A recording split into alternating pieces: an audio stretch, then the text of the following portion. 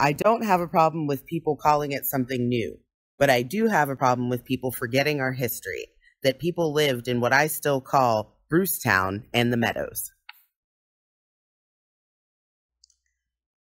This quote from a longtime resident of the area reminds us that our work is not simply to save the buildings, but to preserve communities.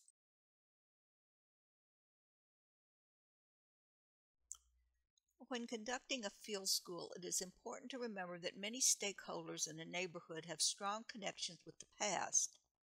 Oral history interviews let stakeholders know that their role in the neighborhood is important. Oral history interviewees create an overview of a neighborhood and provide the surveyor with knowledge that can be used to interpret the neighborhood, leads to other people who can be interviewed, and clear up confusion when observations of a site need clarification.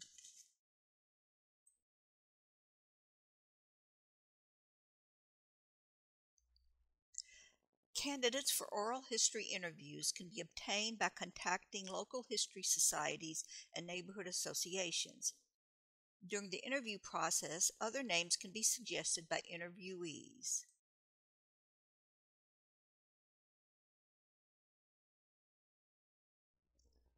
Open-ended questions cannot be answered with a simple yes or no. Interviewees should be able to elaborate on their stories. Even though you should prepare questions in advance, listening to the interviewee can generate new questions. Here are the neighborhood residents that you will be interviewing.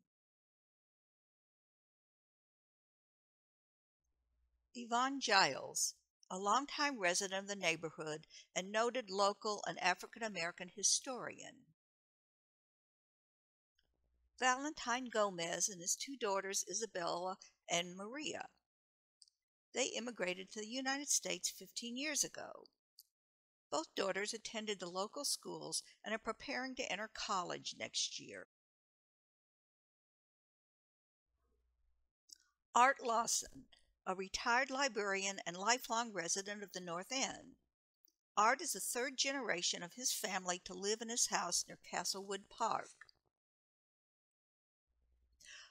Welcome to No Lie.